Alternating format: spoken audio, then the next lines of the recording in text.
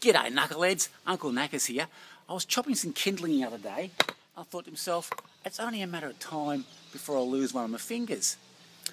And if that happened, what about my promising classical piano career?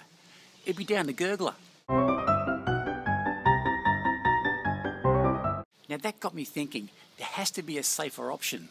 So after countless prototypes, I came up with this amazing invention.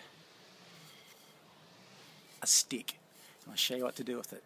So the principle behind the stick is that we want to keep our hand as far away from here as we can get.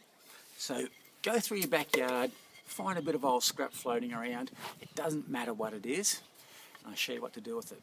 Go to the shed and find yourself a clout or a nail that is going to be driven through this timber, and it needs to protrude through by about, I don't know, 5 mil, something like that.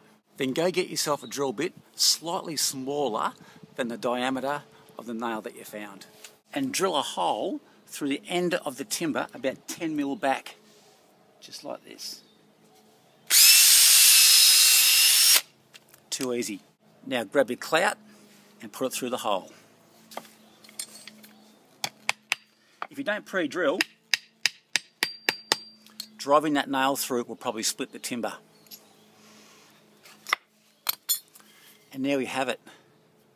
See it protruding out the bottom?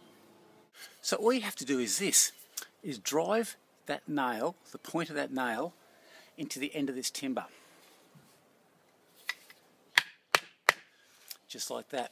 And what that does is that frees up this hand from actually holding the piece of timber that you're cutting and eliminating the risk of getting your fingers chopped off.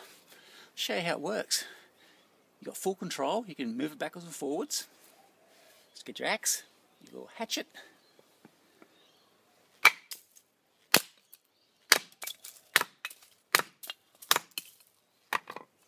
And just pull it out. Job's done. Great tip, Knackers! If you thought that tip was useful, please subscribe to my channel. The button's down there, and thumbs up, the button's down there too. And also check out my new Facebook page, DIYForKnuckleheads. It's an absolute ripper. So till next time, I'm out of here. Cheers.